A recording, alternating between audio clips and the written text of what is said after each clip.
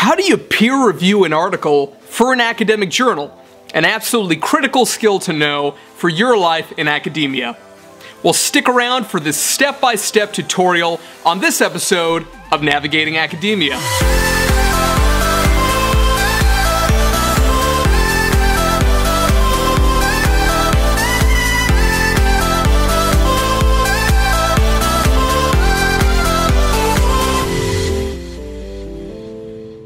What's up, everybody? My name is Dr. J. Phoenix Singh, and I want to welcome you to this episode of Navigating Academia, your leading source for guidance on how to be able to advance your career in academia.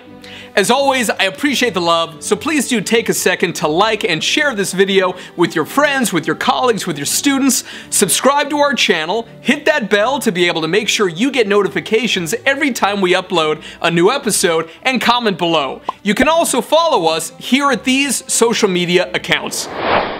So today we're going to be discussing, in a step-by-step fashion, how it is that you can do a peer review for an article that you've been assigned by an academic journal. Now, especially if you don't have a lot of experience with the peer review process, this can be pretty daunting. A lot of people even report to me that they experience a little bit of what they call impostor syndrome, insofar as this feeling of, who am I to be asked to review somebody else's work? I'm either a junior, or this is my first time, or whatever it is. It can be kind of a daunting task. And ironically, there's really nobody who usually teaches you the proper way to do a peer review. Sometimes you have an amazing mentor, an amazing supervisor who will take you aside and let you know, but oftentimes we don't even know to ask whether or not this is the right way or not to do things, or we're a little bit afraid to ask because we think that we may feel or look silly. Now, as I always tell you guys, nobody's going to be a bigger advocate for your success in academia than you are, but hopefully I can be a number 2 for you. So that's the purpose behind today's episode. Now, quickly to review, what is peer review and where does it fit into academia? Remember that, let's say that I've written up an article and I want to get it published in an academic journal, hopefully a really good one with a high impact factor. So what I'm going to do is I'm going to submit it formally to an editor of a journal. The editor is going to look at it and quickly give it a yes or no insofar as, do I want this thing to proceed to peer review or not? If they say yes, it'll be assigned to an associate editor who will handle it from that point onward, and they're going to look at it and say, okay, who's on my editorial board who focuses on the same kinds of issues that are covered in this article? Now, maybe there's nobody there on the editorial board who actually handles that, or maybe there's only one person, maybe 2 people, but you want, let's say, 3 people or 4 people to be peer reviewers. Then it's something where they're going to end up sending it off to not only editorial board members, but also so-called ad hoc reviewers, who are people who are considered experts in the field. Sometimes they're people who the associate editor or one of the board members has had contact with in the past, or a personal relationship. Maybe that's how they found you, especially if you're not on the editorial board. And if you don't have a lot of experience in doing a peer review, this is probably you. And being an ad hoc reviewer, and we'll discuss in a separate video, which I'll link in the description below, is really how you end up getting on an editorial board, is by being an ad hoc reviewer. So it's really important that you do a good job in the peer review process to be able to show the editors of the journal that you're the real deal, and you do a really great job paying close attention and really helping to shine pieces up for inclusion in that journal. It makes you look good, it makes them look good, it makes the journal look good, it makes the authors feel really appreciated by your giving them constructive criticism. It's good for everybody around. Now, let's say that you're somebody who you didn't submit the journal article, however, you are somebody who's been asked to give a peer review. The way you're going to find out is there'll be usually an automated email which is going to be sent to you saying that you've been formally invited by such and such journal to be able to do a peer review, and then usually it will either attach the article itself or it'll provide you with the abstract of the article. Now, not every article is going to be a perfect fit for you, and you should know that it's okay to decline. To decline because you're too busy, to decline because it's not a great fit for you, and oftentimes you'll be asked to recommend other people who it may be a good fit for. And you can use that for a variety of reasons. One of them is maybe you know other junior faculty members, other postdocs, other graduate students who would be a good fit. You know, you can let them know that you're thinking about putting them forward for this, proposing their name or email, and they could be very flattered by that and tell you, oh no, that's okay, but thank you for thinking of me, or wow, great opportunity for me to be able to build my own network and connections and relationships and something to put on my CV. Yes, please recommend me, thank you so much. Either way, it makes you feel good, it makes you seem good, and remember, perception is reality in academia, so it's a good way to be able to get some brownie points, which is never a bad thing. So let's get in right now to the 5 steps that you need to take after you've accepted the offer to be able to peer review an article. Okay, so let's get right into it. Step number 1, very simple, is download the article. It'll always be a PDF, and then read the whole thing. Now, when I say read, let's say that you or I were just reading an article for either our own, pleasure, or because we're writing something ourselves, we need to know the content. Usually we'd, start with the cover page, go through the abstract, the intro, the methods, the results, the discussion, which is typical in scientific research, but if you're in something like English Lit or art history, etc., you of course could have a different format. But you go through the whole thing, and then usually you're not, reading all the references or the appendices or the table notes or any of these things, but you need to do that when you are a peer reviewer. I'm talking about reading everything front to back. Even things that you wouldn't think about. For example, like disclaimers in the author note. So, who funded the study, if anybody. Maybe a author of one of the measures that are used is actually one of the authors of the study, and they want to disclose that potential conflict of interest. All of those things, you need to read those things. I know it may seem really boring to read the references, but read the references, and we'll get to why in a few minutes. But it's very important that you read everything. This is your function. You are serving a gatekeeper mechanism for all of knowledge. I remember being an undergrad reading these textbooks thinking that everything in there was definitive. It's not definitive. Right? Everything that's in there comes from peer-reviewed research. And so because of that, you're the peer reviewer. You're building the knowledge base. You're serving that function, so take it really seriously. That's step 1. Step 2 is to open a new Microsoft Word document of your own, and what you're going to do is you're going to write a little 1 paragraph which is going to essentially summarize the article that you just read. It's going to serve a couple of functions. One of them is essentially thanking the editor, the associate editor, whoever, for the opportunity to provide the peer review, and the second is to be able to summarize what the article said. And the reason that this is important is because you want to make it clear that you read the article, that you understood what the big points were, and that you're setting the stage with this paragraph for the remainder of your peer review. So this could be something, my old area was what's called violence risk assessment, which is predicting the likelihood of future violence in different populations. So let's say that I was a peer reviewer for one of my own articles, which of course would never happen, but just imagine for the sake of this video. My paragraph could be something like, thank you for the opportunity to provide a peer review for this interesting article on violence risk assessment in individuals diagnosed with major depression, period, okay?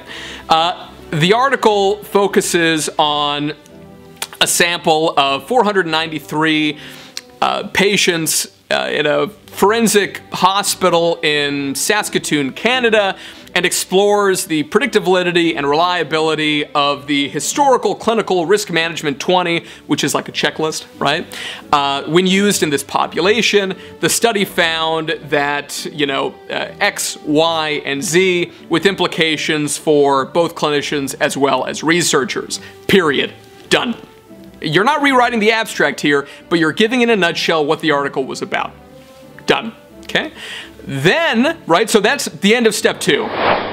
Step 3. So then what you're going to do is you're going to make a list of literally every section in that article. All of the big sections. So again, scientific research, it'll be the cover page, the abstract with the keywords, the introduction, the methods, the results, the discussion, the references, tables and figures, and then the other stuff. Any appendices or supplements, author notes or disclosures, footnotes, etc. Everything else. Those will be the different kind of headings that you're going to be dealing with. So we're going to call these section headings. So make a list of all of them. That's step number 3, directly beneath that paragraph you just prepared. Step number 4 is I want you to go through section by section and provide a bulleted list of all of your comments underneath each one of those sections. Right, so read the section, provide the comments. Try to be specific. You can give general comments as well, like for example, let's say it's in the discussion, you can say something like, more details are needed with regards to the implications of the findings for clinical audiences. Psh, done, fine. The authors may wish to include additional limitations as currently only one is mentioned, period. Fine, that's okay. But you can also say things like, in paragraph 2 of the section, the authors make note of such and such, period. It appears that they may wish to consider X, Y, and Z as well. Done. Or it could be something where there's a misspelling somewhere, or the references are wrong, or the parenthetical documentation is not done in compliance with the journal's reference standards. Whatever it is, be really, really specific. Some people, you know, sometimes when you get the PDF, there'll actually be line numbers on one side of the PDF. So you can say on page 3, line 42, da-da-da. But be as specific as possible where you can be, and always be constructive. Don't be that one reviewer who's just a bit of a dick. You don't want to be that reviewer, okay? Be really constructive if you can. So, that is number 4. This is actually doing the peer review itself.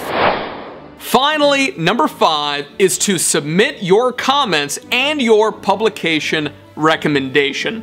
And you're going to do this usually through an electronic portal, the same place usually where you downloaded the article itself, and you're going to upload your comments, sometimes as a Word document or a PDF, I suppose, if you wanted to.